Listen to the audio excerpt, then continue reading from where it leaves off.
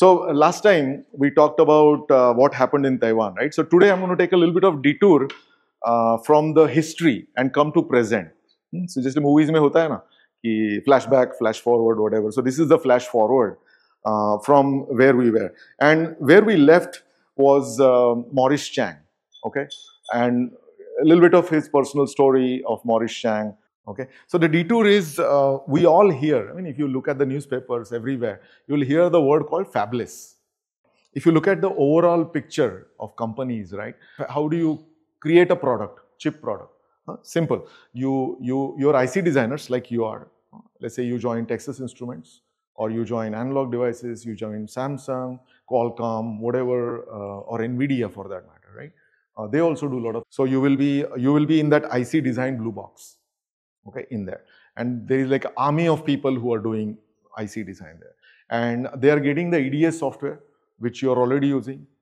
It's like a airline cockpit, right? There's so many variables, all sorts of stuff, but hopefully you got the hang of how to use it, right? So this EDA software is Cadence, Mentor Graphics, Synopsys. These are the key names, but there are some small names also. You get the EDA software and you play with in your environment and you create your circuits. Now, early days, when I'm talking about when I was a baby, right? When I was doing all this stuff, the company, like I was at Motorola, so Motorola had its own fab. Everybody had a fab. They had their own fab. What you would do is then once you finish your design, then you would send your stuff. You know, the first few chips I did was all Motorola. So we would finish the chips and then we would say, okay, our chips are coming, you fabricate them. So Motorola fab will fabricate the chips and they'll take their own sweet time depending upon whose manager is influential. And then, you know, eventually you'll get your chips back, you test them, blah, blah, blah. The whole stuff works, right? Now, so this is that foundry part of Motorola. And the foundry is a very expensive, so much equipment that you have to maintain constantly. And then, so the equipment manufacturers, they're all over the world, like Applied Materials, ASML. These are different companies. They will be manufacturing the equipment, really, you know, lithography equipment, all sorts of like wafers, handling equipment. For example, that tray that I'm showing you, somebody manufactures that tray. It's a very difficult one to manufacture, right? So all that stuff is done by equipment manufacturer. Once you go through the foundry, then your chips come out, and they come out like this. This is like 30-year-old wafer I have preserved just in case I needed to teach the class, right? So, so this wafer, when you come back, when you're leaving, you can see there are tiny squares, okay? And each one of them is a chip. And we were selling that chip for about, I think, $600 to $800, okay? I just want you to, one chip, okay, for $600 because nobody else had that chip. We were able to sell it at that price. Okay, I hope you realize this tiny piece of sand I'm selling for $600. Okay, think about that. Think about that. Now I have lit you up because I can see your eyes suddenly. Money, right? So this wafer will cost me about $10,000 to make after everything is done. And here I'm printing money. I can get $1 million out of one wafer. Okay, how much is the X? 10,000 to 1 million? Because there are so many parts, there are about 1,000 parts here, something like that. So you can understand why this fabless business is important, right? Again, I'm taking liberties to amplify things wherever I want, okay, so that I can make an impact on you, right? So once the chips are out, this is the way the wafer comes out of the foundry. It will go to the test people.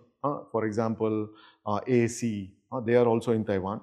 And I think you are hearing now that we are going to do some test facility in India, in Gujarat. So Dholera, I think that's right. So there is a test and packaging. So what they will do is they will use a laser to chop all these pieces. They'll put some sticky thing on the backside, and then they'll pick up each chip using a vacuum suction and things like that, and then they will do the wire bonding. You have to test the chip, okay? Because a $600 chip, you cannot just sell it to a person. And what if it fails, right? Then you have to take it back, and so it's an expensive affair. So all that stuff is important. Typically, we get those chips back in IC design house, wherever you are, and you test those chips under process, temperature, and figure out if there are any bugs and things like that. So this is what a fabless piece is, right? Which I wanted to tell you. And I'm doing this mainly for, there are many people who are watching this outside our class. So I wanted to educate everybody what this fabless stuff is all about, right? So designers design and fabs fabricate. That's something that I wanted to tell you, is the blue stuff is what we do, and fabrication is done by people in the foundry. Now the stuff in the black is very expensive equipment, right? What we do in the blue is also expensive, but relatively it's more of a heavy on designers who are paid heavily, of course. A typical designer would get paid in US 150K, not per month, per year.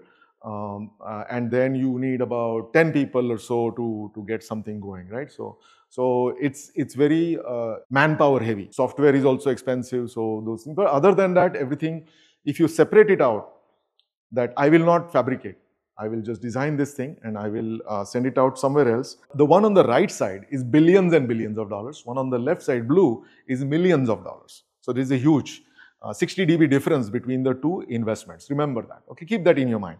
And now suddenly things will become clear to you, right? So what does Fabless Semiconductor Company do? So the first thing is you have an idea for a new chip, some idea. And I'm going to go through one particular idea.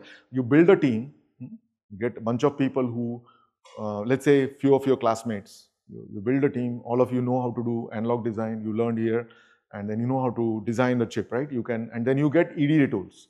The EDA tools are like SAW, Cadence, everything, which you have already here. And then you have to figure out a system that you cannot just design an op-amp and say, I'm going to be a fabless company. That will be useless, right? So what you have to figure out is what is the product that you want to come up with? What are you trying to do differently compared to what the rest of the market is?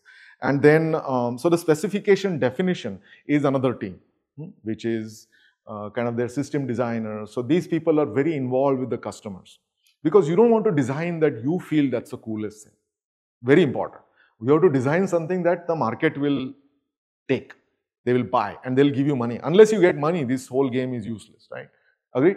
You have to make money. After the specification, you choose the process. So there are different types of process. There is 65 nanometer, 40 nanometer, 28 nanometer, all these are nodes, which means, and what do you think logically will happen if you go to 18 nanometer from 65 nanometer?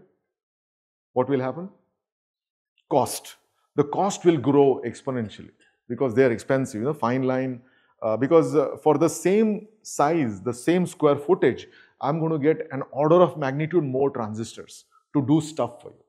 Okay, so as you go down technology in terms of 18 nanometer, things get very, very expensive. The one that's in Apple, the recent one M4 is in, if I remember, 2 nanometer or 3 nanometer, and that's the only done by TSMC. Okay, and you will choose TSMC, Samsung, UMC, GF, Tower, a whole a bunch of companies who will do things for you, right? So you have to make agreements with them and work it out. What are you going to sell it at, and all those kind of things. So it's a complex decision which fab to choose. Okay, now it takes 9 months. Interestingly, that's my statistics based on what I've seen, is to go from conception of an idea all the way to your first tape out. That 9 months corresponds to something else, but you can see the similarities, when you're developing a chip. And it takes 9 months to get the team, and you start working on an idea. About 9 months later, you will have a tape out. The chip will be out, and you don't tape out the chip directly to the foundry.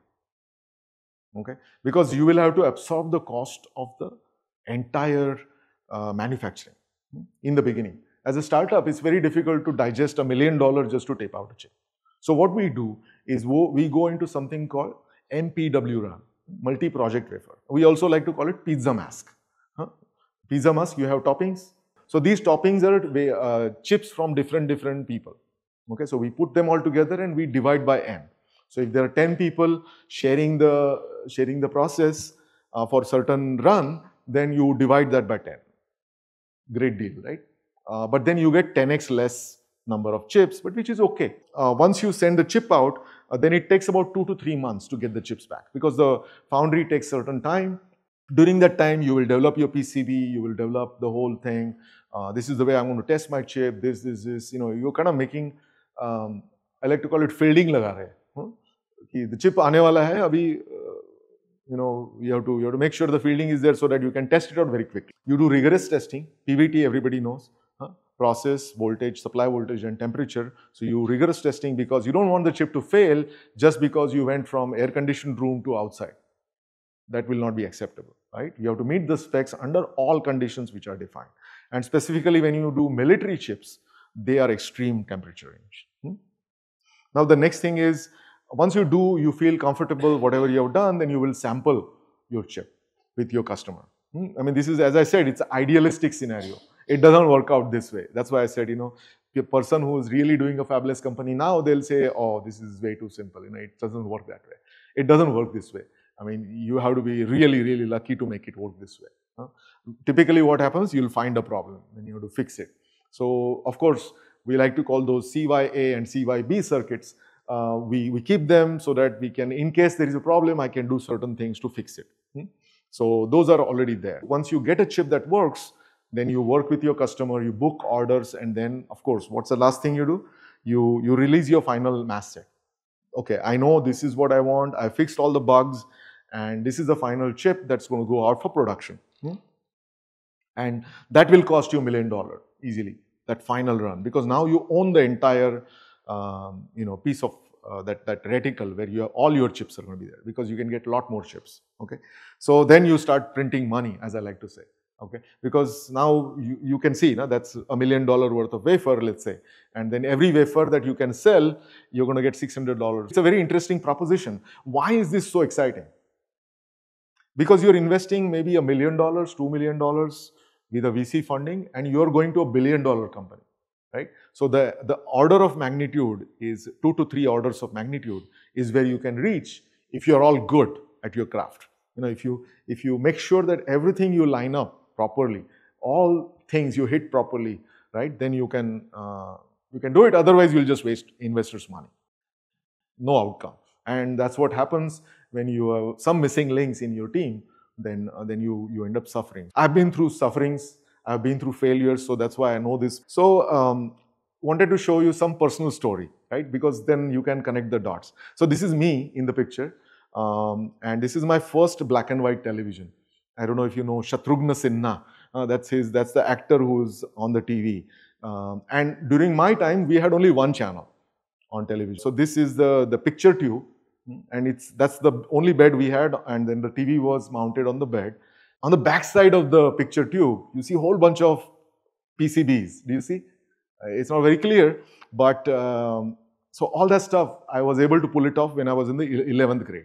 We didn't have a television at home, so I said, why don't I make it? I was able to get some money from my father, and I would build all these things at home. The reason I'm showing this to you is we had one channel, and there is something called, and this is again 40 years ago, exactly. 1984. So I wanted to show you something. The reason I'm showing you this is, in the television, there is about a size box, this size box, and it has like a knob on the front. Unfortunately, I don't have this television anymore, it's gone. We purchased a box for the TV from a swap shop, and then we were able to fit it in, and everything was, in a box nicely. But I don't have a picture of that box right now. So it has about a size piece called tuner. Okay, what is the job of the tuner? Tuner is the TV stations are transmitted at different frequencies. Right. So job of the tuner, you switch the channel, and it will give you output of only that channel, no other channel. Okay, it was about this big. It was a piece of metal. Okay, and inside it looks like that, and you see the knob on the side. Okay, so it's a pretty bulky piece, right? So it's a handcrafted piece, whole bunch of parts and coils you can see. So people are, in Asia or in China, there will be people soldering each coil and things like that, right? And so this was a very expensive piece. Okay, and then there were mechanical switches. Okay, so in certain stage you want to switch the capacitor or inductor, whatever, to tune to different channels, and all this stuff to just change the channel. Remember, all this stuff just to change channel. How many channels you have now in your house? I mean, right now nobody watches TV. You are all on the phone, but if you have a TV, HD TV at home, and you have Tata Sky, you have like hundreds of channels or thousands of channels, if I may, right? And so that time, that facility was not there because you had to literally go to the television and there was no remote control. You had to switch manually. And there'll be somebody standing upstairs on the terrace. That person would be rotating the antenna to get the best reception. So builds character, as I like to say, to watch a channel. Right? So we really appreciated television at that time.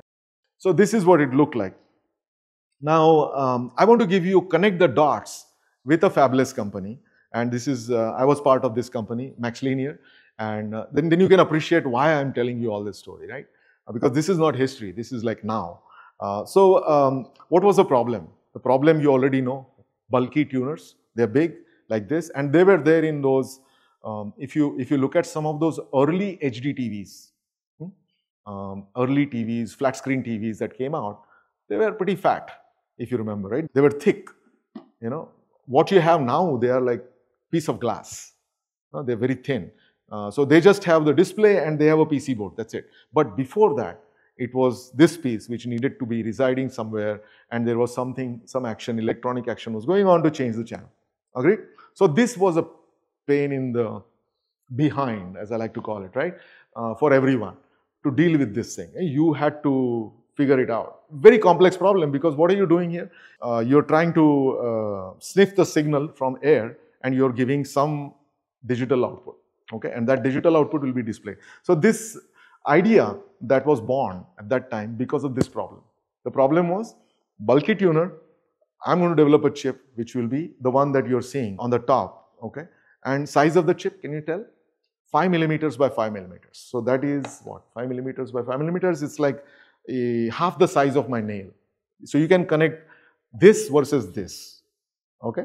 Amazing, isn't it? So half the size of my nail, that small TV. And the job was basically you sniff your RF channel. You're receiving so many channels like a Doordarshan or any other. Although in India, there are not that many over-the-air channels.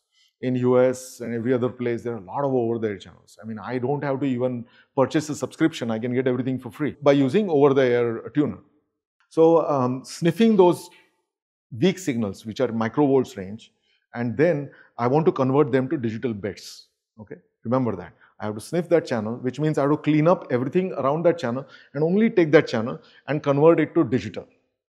That was the job of this particular chip. Extremely hard problem. But then the benefit was huge, right? Because you know how many TVs are shipped worldwide? I mean, I don't think we can even count them. It's like probably in hundreds of millions, right? If you could solve the problem by taking this and convert it to a chip, just a tiny chip, you know, everybody wanted that. And of course, this was expensive too because it was manually done. So what MaxLinear, at MaxLinear, what we did was, so they took the specifications and then they said that, should I do this conversion business? I want to inject this innovative thinking into you. You know, how do you think? Because that's what I can teach you. How do you think differently, right? Typically what was done was, okay, there is a whole bunch of set of signals are coming in. I will listen in only to that signal. I will listen in only to that signal. So for that, I need to move something around that signal, okay, to sniff that signal. Does that make sense? At a very high level, I need to have some frequency which goes around that signal and I can see. What they did or what we did at that time was take the entire thing and let's take the entire thing to digital. Okay, and then we will do the rest of the business in digital. Okay, so the entire spectrum of signal, all the channels which are existing, you take that and you will convert it to digital. And then in digital, I will do all my digital magic. So MaxLinear is a unique place where there is a whole bunch of expertise which is in the RF analog mixed signal plus digital, right? So then you build these chips which are completely very different way of thinking. So because of that, you could watch any channel. You don't have to do anything, shift to one or the other. And this kind of replaced all the tuners worldwide. And you can see, you know, what happens after that. Dollar to the power dollar. I mean, they're making exponentially great amount of money. So the company, billions range market cap. Interesting story about MaxLinear also is the founder is Kishore Sidripu. He is from IIT Bombay. The interesting story is this whole complex is named after his father. Okay, recently that happened. So we are all sitting inside. I mean, it's not because of that I'm telling you the story, but you can see the dots, right? You can see how a fabless company travels. Started with a simple idea, and here in this particular case, you didn't really have to have imagine if you had to have your own foundry. Okay, if MaxLinear had to have its own foundry, this would not have been possible, right? Because foundry itself is a billions and billions of dollars of money that you have to spend. So other analogy I like to give is, let's say you're a photographer and you take pictures. And you take pictures in a certain way, and you have a knack of taking pictures. Okay, so you have your equipment, you take your pictures, and then you want to print those pictures. So do you have a photo lab at home? None of you have a photo lab at home. So what do? You go to some place where they're good at a photo lab, they have figured out their process, and you just give them the picture, the file, and they'll print it for you. And they'll frame it for you, which is equivalent to packaging piece. That was the interesting part, is how do you separate the two out? And this is what was realized by Maurice Chang at TSMC. Okay, so this is another thing I wanted to show you. The original size of the tuner, again, the one that I showed you, this one, was when I was doing that black and white TV. It was about this big, and it was literally a can, this box, metal can, and it had a knob on the front where you could change the channel. Now the recent ones, they are something like this, what you're seeing here, and what MaxLinear did was replaced it with a chip. What I'm showing you for comparison is the die. Okay, the chip is the packaged part. The silver things which are there like pins. So the silver piece is the dots around in the center, they are actually the wire connections. They will go outside. And inside you see a small die. So that die is the 2.5 millimeter by 2.5 millimeter. Okay, and you can imagine 2.5 millimeter by 2.5 millimeter, how many you can fit in this, right? And you can imagine the amount of money you can make by selling these pieces. Because the earlier thing you're replacing is such a big bulky thing, there is always a premium that you get for buying those chips. Okay, so that's my story today. So next time we will build on this. We will go back to our original chip story, which is history. I wanted to show you this because this will tell you, give you a motivation. Why Fabless is important. Why Fabless is important? You invest a few $1 million and you can get into a $1 billion company. Whereas in the fabs, you have to invest billions and billions of dollars, let's say $100 billion, and maybe you will make $150 billion, something like that, right? So there is a different scale at which you can. But at the same time, the idea is you have to have a fab. Without fab, this doesn't exist, right? You have to have a good fab. So if TSMC didn't exist, then maybe Apple couldn't exist, right? You can think about that. So there is a symbiotic relationships between fab and the designers. Okay, thank you.